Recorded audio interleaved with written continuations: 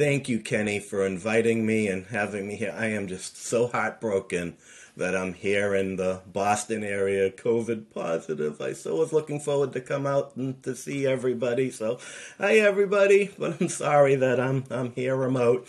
So we'll do the best that I can in this capacity here. Today what I wanted to talk with you about is the role that chemistry, again, has in the future of sustainability. But I want to start with my disclaimer that I don't claim to have any gifted insight. I don't claim to have any answers to any of the world's problems. I've been doing what I've been doing for almost 40 years. I've come to look at the world in a certain way. With a great deal of vulnerability, I'll share that with you. But please, if I ever sound so presumptuous that I'm telling you the way you should be thinking, just know me that that's not what it works for me. And if this works for you, then this is wonderful. And I'd love to have any conversations that people would want. And so here we are today, and we have so many approaches to what we call sustainability.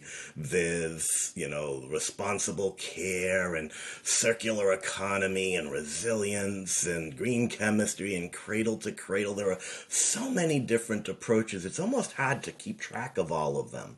But what makes me sad is when we have this polarization in our world that someone says, well, this is the correct way to do things and this is the incorrect way to do things. And man, we don't need this conflict. Every single one of these approaches has merit. We humans are a diverse species. The problems that we face are very diverse.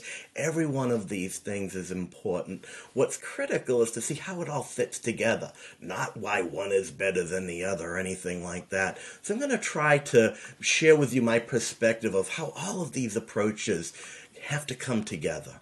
Okay, so obviously we're in a world of products. What we want to do is we want to have these products stay in use and reuse as long as possible. If we can do that, then that's really wonderful. That's the highest form of sustainability we can do, right? And so let's look at this from a human-built perspective and from a natural perspective. In the natural world, all right, there are things like termite mounds. Think about this. Termite mounds are so large, the networks can be seen from space. And they last for well over a century after the termites are long gone. Talk about a durable good. There are less durable things like hornet nests and bees' nests, or things like the hermit crab. He didn't make that shell. The little guy, he gets bigger, and when he gets bigger, he leaves that shell, finds another shell. When he gets bigger, he finds that, and they use and reuse these things that they didn't make themselves. That's not too different from the human-built world, where we make durable goods like car parts, or we make, playground parts, or we want cups or things that we use and reuse. And this works pretty good. The thing to think about when we look at this system of the use and reuse system is that we want to maintain the structural form of the thing, and we want to maintain the chemical composition. As long as we can hold the form and the composition steady, we can use it literally forever. But that would violate the fundamental rules of thermodynamics. Inevitably, entropy is going to enter the picture, and something bad's going to happen, and it breaks. When that happens, what we need to do is to go counterclockwise on our image here. We have to essentially, where did those products come from? They came from materials and components that we manufactured the products. But we also want to then mechanically recycle those products back to the materials and components. I call this the assemble and disassemble cycle. Now, again, if we think of the natural world, in the natural world, essentially we've got, a bird will build a nest. What will they do? They'll pick up the twigs and the branches and the little stuff, and they'll make their nest. And then that nest will function. They'll have the eggs will go. And then, interestingly enough, if the bird wants to use that nest again, they won't. They will disassemble it. They'll toss all the pieces around. Maybe they'll go and pick up those very same pieces, maybe different ones. But they won't reuse it as is. They will disassemble and reassemble it. nature does it. There are a lot of examples of this assemble, disassembly in nature. Now, we humans, what we do when we make plastics, like for health care and things like that, we make these plastic objects that have been injection molded or formed. And then what do? We recycle them by grinding them down and turning them into pellets. Then we take those pellets and we reform them into the plastic objects. Or in the paper industry, we take sheets of paper, we then grind them down into pulp, and then we reform the paper. And so in the same way, we assemble and disassemble things. When we do this now, what we're doing is we're altering the structural form. We're letting that change, but we're trying to keep the chemical composition constant. And as long as we can keep the chemistry constant and just have the structure form, then we can do this mechanical recycling, assemble and disassemble system. But again, entropy is going to enter the picture, and every time we mechanically recycle the plastic or the paper, we break some of the chemistry. And when we break that chemistry too much, it doesn't work anymore. So now we have to go to the next system here. And so the next system here is essentially, where did those materials and components come from? Well, we synthesize them from molecules and ingredients. And when we want to return them, we take those materials and components and we, through what I call molecular reprocessing, we make back those molecules and ingredients. In this system, I call the materials metabolism. And this is where I'm most passionate. This is where I feel is the unmet need. This is the thing we humans really haven't embraced enough yet. So let's look at this closer, okay? So here are my three cats. I'm a Star Trek nerd, Odo, Dax, and Pearl, okay? And so these cats, what happens when an organism eats food? Okay, we take large molecules in through catabolism, get it, catabolism. We make small molecules. We turn proteins into amino acids. We turn carbohydrates into sugars. We turn fats into fatty acids and things like that. But that's not all. Think about it. When we ate our breakfast, when we ate our lunch, not only did we break molecules down, but at the same time, we then built bigger molecules through anabolism, right? We grow hair, we grow fingernails, we grow blood cells. So we not only break molecules, but biology simultaneously breaks and makes at the same time.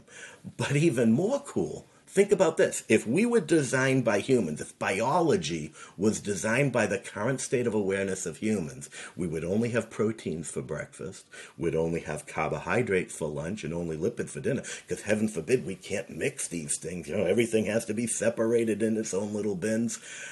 Biology in nature does not tolerate mixtures. It embraces mixtures because that entropy of mixture is the driving force. It allows us to couple the molecularity of chemistry with the energetics. Food is fuel, right? And so the magic of biology, the magic of nature is that there is this one molecule, for example, it's called ATP. ATP, you see these three phosphate groups there. I know this is, I'm going to not chemistry nerd out on you too much, but the thing about ATP, do you see these phosphate groups? Those yellow areas there are highly negative. Negative charges don't like other negative charges, so there's a lot of potential energy in this molecule. These phosphate groups are very uncomfortable.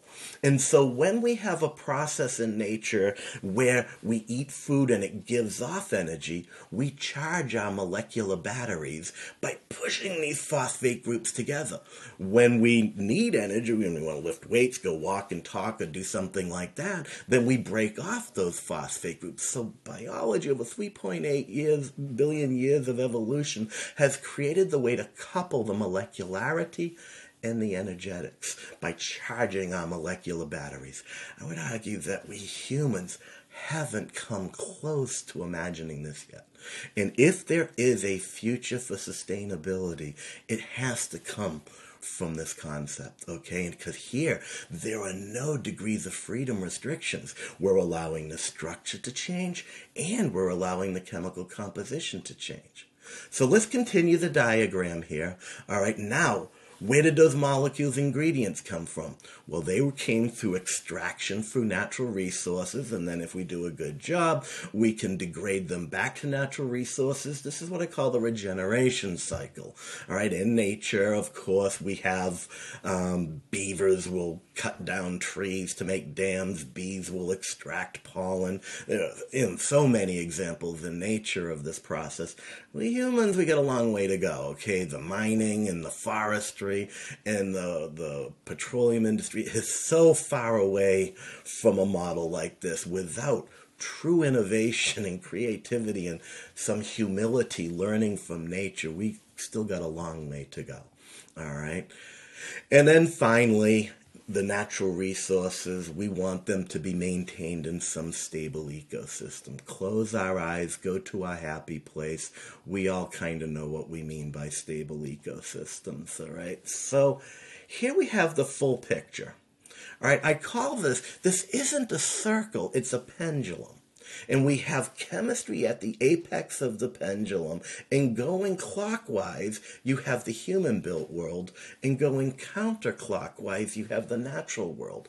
And what's useful with this pendulum, if you look at that intersection on the bottom, that intersection on the bottom is an algorithmical way of assessing sustainability. What is the impact of the human-built world on the natural world? And what is that intersection? That allows us to really look at things. However, I'm a full member of the Club of Rome. The Club of Rome back in the 60s had created the book Limits to Growth, and Donella Meadows in the early 70s started the whole field of systems thinking. And so I look at these systems and I say, man, we need a lot of humility when we look at systems, because no one is smart enough to get everything right. And it's not the things we put on this that's going to come back to haunt us. It's the things we leave out. So when we do the assemble and disassemble, there's leakage. And that leakage ends up costing a little bit of sustainability because it creates porosity in that interface. There's leakage during synthesis. It creates more porosity. We lose more sustainability.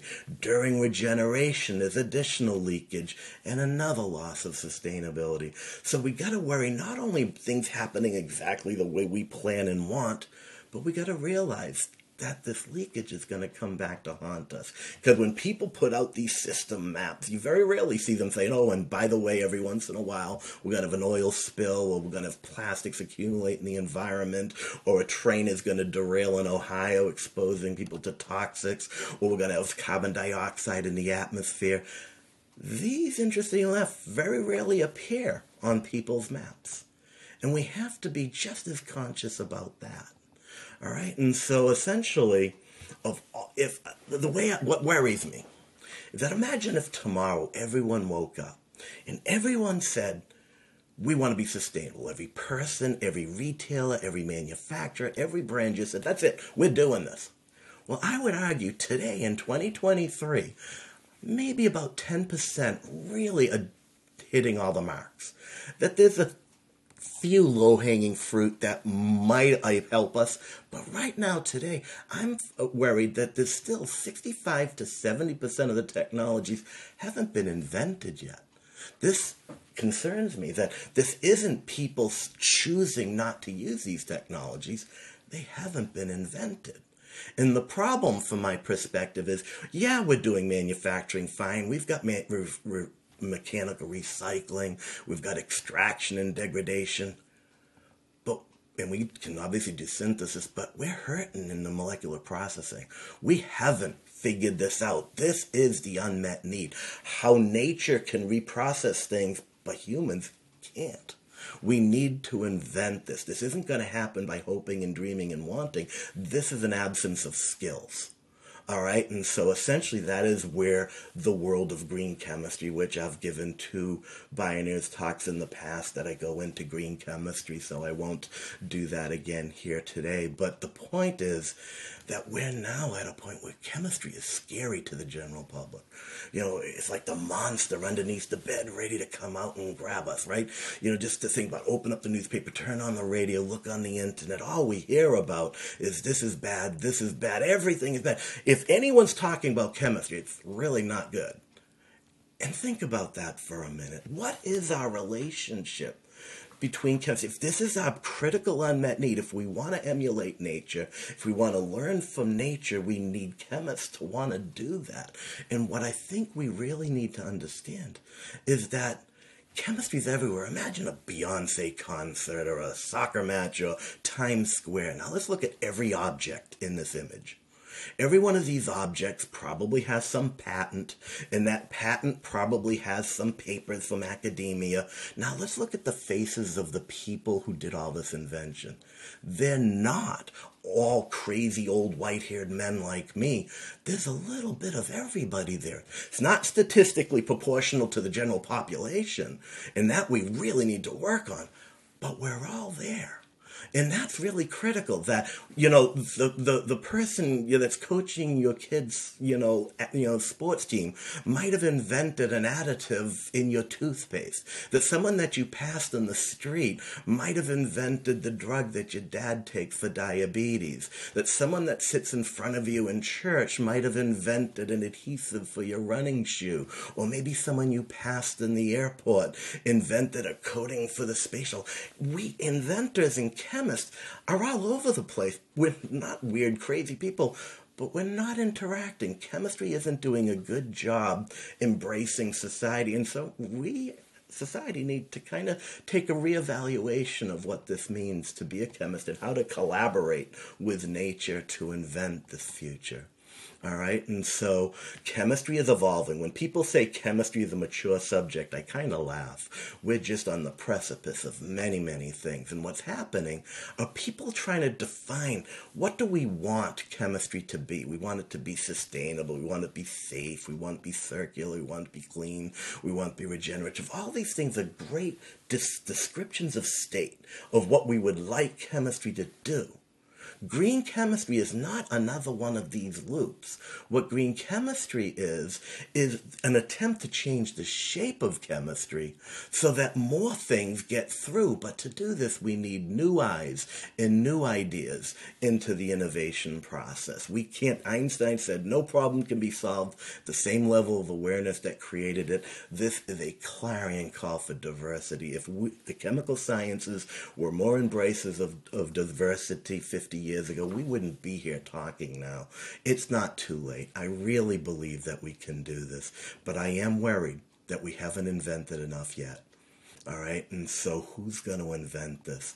And so that's why, to me, what's so important of all the things that I do, Beyond Benign, run by Dr. Amy Cannon, we have what's called the Green Chemistry Commitment, where we're asking chemistry departments to embrace green chemistry as part of the required curriculum. And we have now about 120 universities have signed. This is amazing. Last time I talked to you, with a small number, people universities are now saying, yes, we want to learn this. So there is hope. There is optimism here. So I want to leave you with that sense of optimism, that the world is changing, that people are looking for new ways to do things. The next generation really does care. And so, yes, there is still a need for us to push the desire. But I'm worried about, if we can accomplish that, and everybody wants this, do we have the science and the technology to deliver it? And it's time for us to roll up our sleeves and make sure that we are creating these tools. And what better teacher than nature? Thank you very much for giving me an opportunity to speak with you, and I so wish I was here in person. Thank you.